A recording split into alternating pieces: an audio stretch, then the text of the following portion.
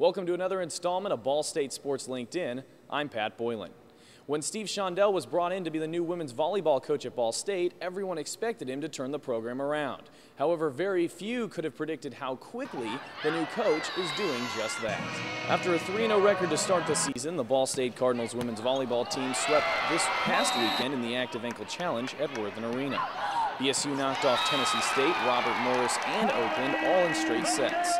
Not only is the Cardinals' record perfect on the season at 6-0, but they haven't even dropped a set in a game this year. The Cardinals host IUPUI on Tuesday. The Ball State football team has already accomplished something this season that took it 8 weeks to accomplish last season, the first win. Ball State knocked off Southeast Missouri State 27-10 at Schumann Stadium in front of 11,000 fans last Thursday. Coach Parrish gives the student section a lot of credit in helping Ball State earn its first W. Student body was great. I was shocked because I didn't figure there'd be many folks here. You know, everybody wants you to win, but I thought they not only were there, but they were in the game, and I guess third quarter was fun for them. The cross-country team headed to West Lafayette this past Friday to take on Purdue.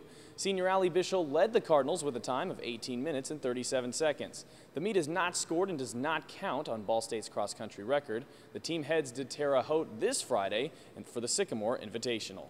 Ball State's field hockey team has been in a slow climb to turn the program around. However, it looks like this year could be its breakout season. After starting the year 1-1 with its only loss in overtime at Appalachian State, the Cardinals put on a show this weekend, knocking off Robert Morris 5-0 and St. Louis 4-0. Junior midfielder Devaney Kuhn led the Cardinals with 4 goals in the 2 games. The squad better not get too comfortable at the friendly confines of BSU, however, as they won't be home again until October. They'll head to Illinois Friday to take on Northeastern.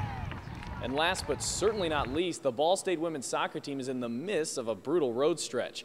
However, their winning ways continued on Sunday with a thrilling 3-2 double overtime win at Southeast Missouri State.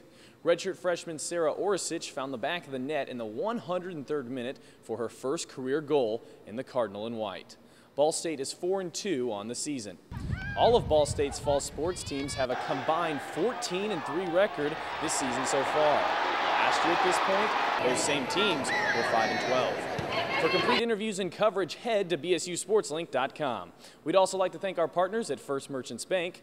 For our entire Ball State Sports Link staff, I'm Pat Boylan, and now you are linked in.